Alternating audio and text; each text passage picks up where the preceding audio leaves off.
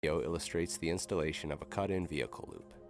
This type of loop can be installed in concrete or asphalt. You can use a standard circular saw with an 1/8 inch wide diamond blade. Start by finding the center of the driveway. Mark the end of the loop off of the center mark. It would be 3 feet from the center if your loop is 6 feet long. For driveways 12 to 14 feet wide, use a 6 foot by 4 foot loop. Driveways that are 16 to 18 feet wide, use an 8 foot by 4 foot loop.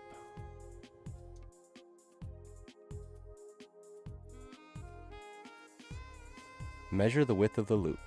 It is typically 4 feet. Use a square to mark the sides. Commonly, safety loops are kept 3 feet away from the gate.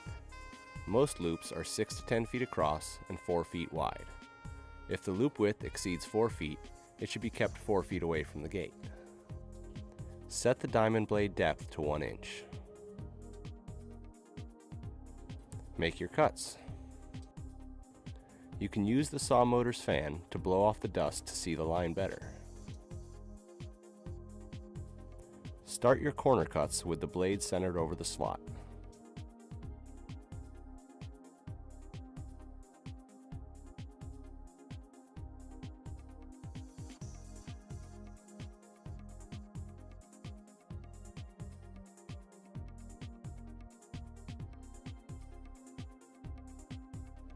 Make an extra cut by the lead-off slot that goes to the edge of the road for the wire return.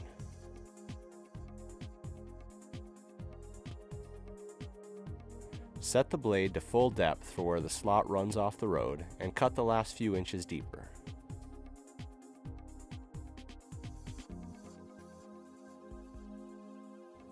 Broom the dust to the side.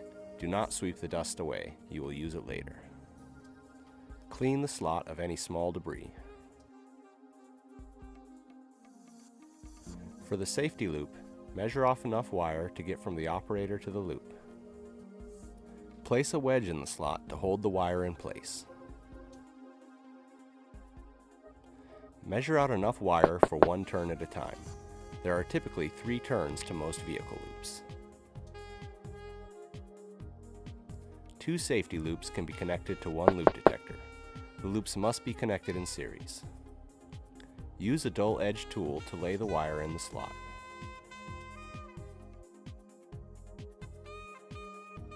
Do not use ordinary wire. Loop wire has an XLPE insulation that resists moisture, petroleum products, and alkaline substances which are found in asphalt and concrete.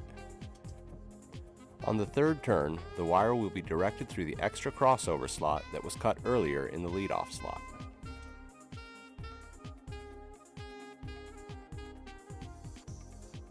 Pull both leads parallel to each other.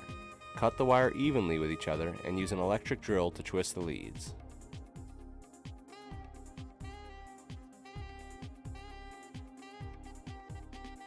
Use Q-Seal loop sealant to seal the wires.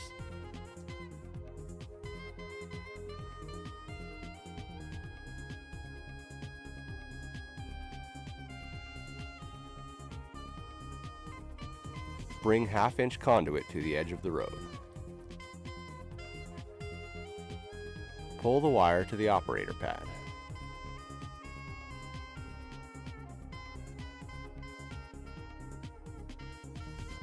Seal the conduit end with asphalt cement or Q-Seal.